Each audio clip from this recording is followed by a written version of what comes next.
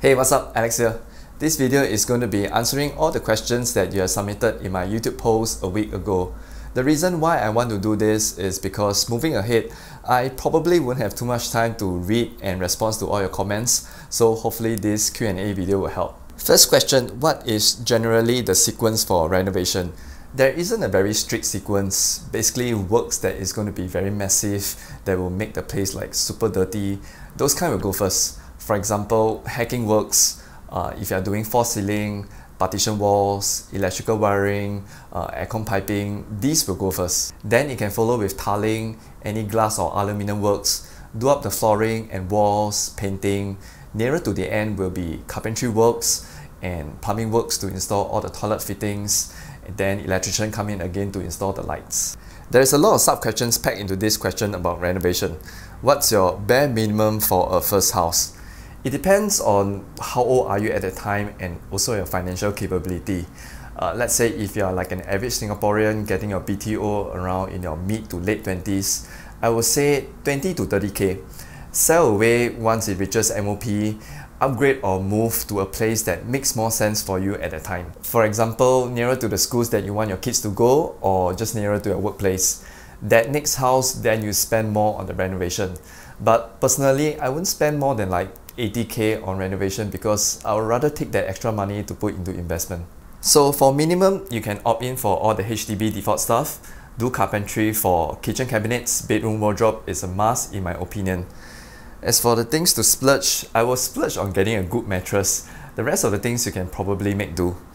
For a budget home gym setup, that really depends on what type of exercise and workout you like to do. For me, getting a bench top, a squat rack and some weights will do. Do you recommend to DIY smart home or hire professional? What's the difference? Actually, I got asked this quite a lot in my other videos. My take is, it depends on what type of smart home platforms you are looking for. Before many of the smart home devices that you see now become so accessible, you have those traditional smart home systems like CBus, Control4, Creston. So these are usually targeting the luxury homes or hotels. I remember seeing one Property Lim Brothers video where they showcase a house with the Creston smart home system setup. So this kind will consist of many things, not just only smart lightings. You have built-in sensors everywhere, home network and security, an audio system for the entire house. Then you have those control panels fixed on the wall everywhere. So if you're going for this kind of solutions, then engage a company. But if you're engaging a company that is just providing some Tuya smart light switches, some RF blasters and a couple of Google smart speakers, if that's all you want, I would say just DIY yourself because you don't need a professional to do it. At most, just an electrician to help you wire those light switches, which you are going to engage one anyway for your home renovation. So just Google for guides a little bit. It's really very simple to set up a Google Home, Apple HomeKit or Samsung SmartThings, these kind of solutions. So just nice, I have a few questions on SmartThings. How do I connect Xiaomi/Aqara to SmartThings? For the switches and sensors, it's just uploading the device handler. If you have the Aqara Magic Cube, then it's a little more tricky because you will need to make use of smart apps like the web call. But okay, I promise I will do like a step-by-step tutorial guide to show the connectivity and integration. But I have a couple of videos that I like to do first, so this will come after that. Can you show us Xiaomi Digital Lock features and how do I connect it to SmartThings? SmartThings only support some lock models from Samsung and AIO, doesn't support my Xiaomi lock. If I know that I'll be using the SmartThings solution from the start, I'll most likely get a compatible supported lock in SmartThings rather than the Xiaomi door lock. Okay, last series of questions on smart home. Do all Aqara devices work with Xiaomi Hub? Likewise, do all Xiaomi sensors work with Aqara Hubs?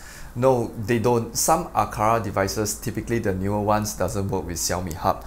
And none of the Xiaomi sensors work with the Aqara Hub. Which Aqara or Xiaomi Hub is more future-proof? Or should I just forgo both hubs and get a SmartThings Hub instead? I would recommend getting a SmartThings Hub because it is a lot easier to do automation across multiple brands of smart home products.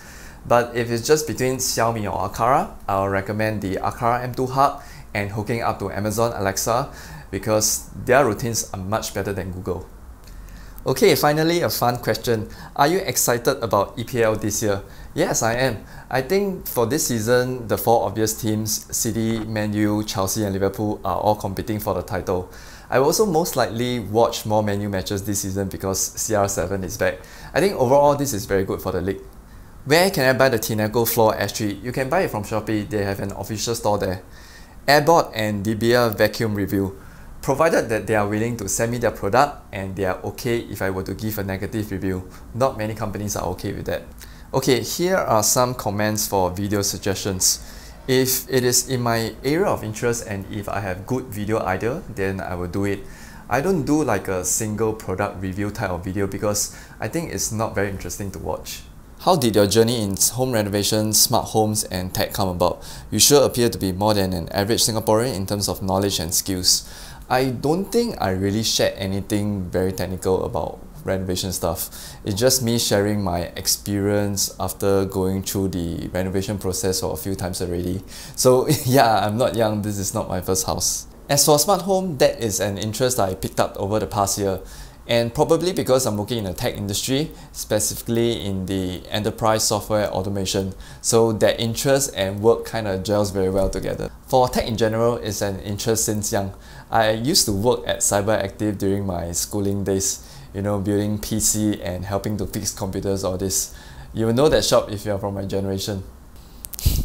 Are you going to be a full-time YouTuber? Short answer is no. I'm just doing this YouTube thing for fun during my free time.